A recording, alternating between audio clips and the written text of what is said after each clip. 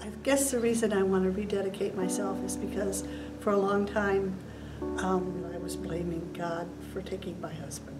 And that's not true, and I know that. It was. But I remember getting up on Sunday morning and coming out here and coming into the sanctuary and thinking, oh my gosh, I've missed this so much. From then on, I started coming back to church here, and it's been wonderful. I've met so many new people. In the last few months, Christ has been speaking to me and telling me that I need to spend more time with our children. I love working with our children in this church. They are so much joy to be around. Someone that doesn't believe in Jesus really needs to listen to the Word, because He's there and He will always, always be there for you.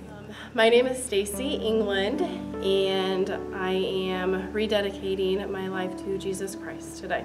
I was baptized as a little girl, and I just want to take the step as an adult now.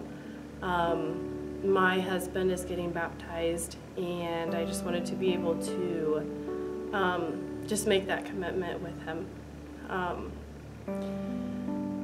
The last year has really been difficult for us, but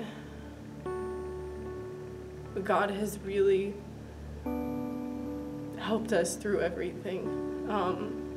And just in the past few months, we have both just really strengthened our relationship with God. So I'm just so excited to see what our life is going to be like now that we have accepted Him into our life.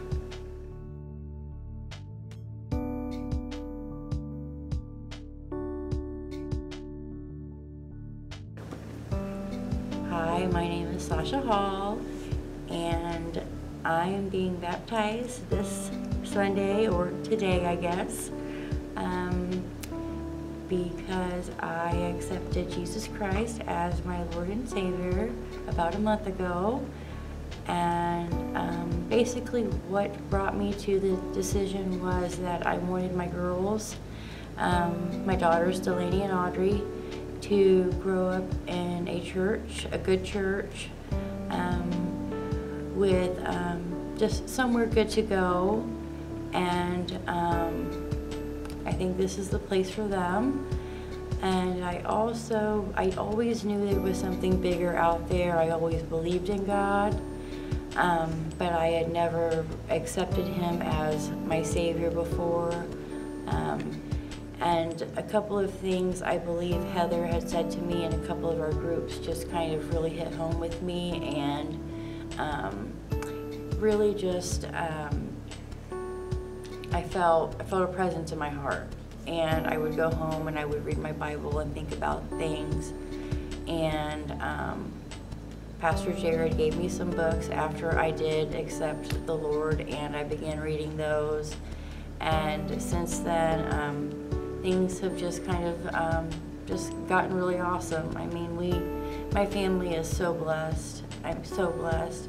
And we have such a merciful Lord, and just so full of grace. And I'm so grateful to now know that I have a place to go after I die, and it's going to be a happy place. It's going to be joyful. There's a Bible verse that has always kind of struck home with me, and since I've been saved, it's really, really touched me. It's, whom then shall I fear? I have nothing to fear anymore. I have no worries. I have nothing to be scared about. I just give it all to Him now.